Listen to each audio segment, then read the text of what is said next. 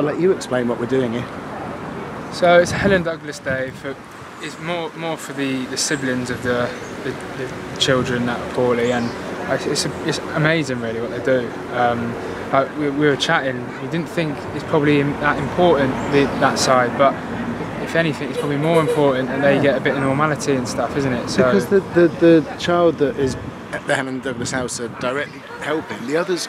It's easy to get ignored, isn't it? Absolutely. And I was chatting to one of the staff, and they said at the school that they haven't got, their friends don't really understand and can't understand why that side of it, isn't it? So it's good that siblings can get together and share stories, and it's a bit like normality for them and away from the troubles that they have elsewhere.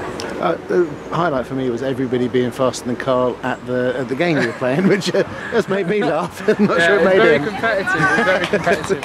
We have news from the scoreboard. Where is Karl Robinson? 6 people above you. Pardon? We are 6 people that beat you. Yeah, but how many did it? 7. Where was Sam Long? Did I beat Sam Long? Did I, yeah? She's saying I beat Sam Long in a running race? Yes. Is that embarrassing? Not really. It should be really. He's supposedly an athlete. Yeah, but if he's on injury... He plays like he's injured.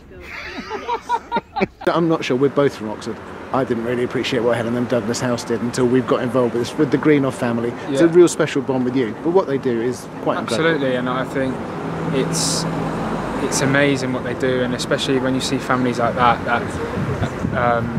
just positive feelings around the place, and how happy they are just to be together and have these sort of days is so nice to see, and it should be done a lot more.